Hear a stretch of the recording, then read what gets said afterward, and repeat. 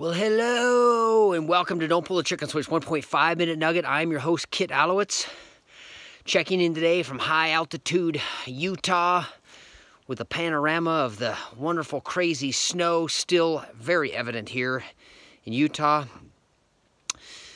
Today, I'd like to talk about a fun little concept that I ran across in a TED Talk just recently. It's by Sher.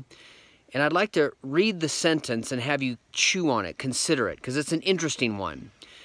And it says simply this: isolation is a dream killer, not your attitude.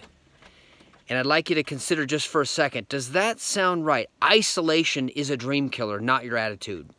And she's specifically talking about the fact that we as human beings, as we work together, as we share ideas and express our dreams, goals, and aspirations to other people, oftentimes that can become real. She shared several examples in her little TED Talk about where people were wanted to, like for example, dance with Patrick Swayze, and the woman expressed that in a group of people who then, a woman in the audience knew the wife of Patrick Swayze, who then was able to get her together to dance with Patrick Swayze.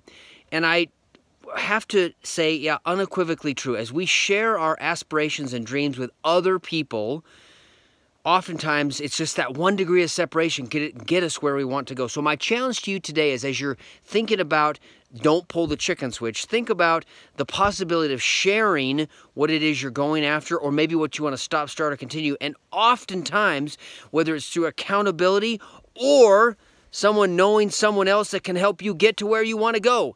And that's certainly the journey I'm on. I'm asking you to consider as well. Hope you have a great day. See you next time.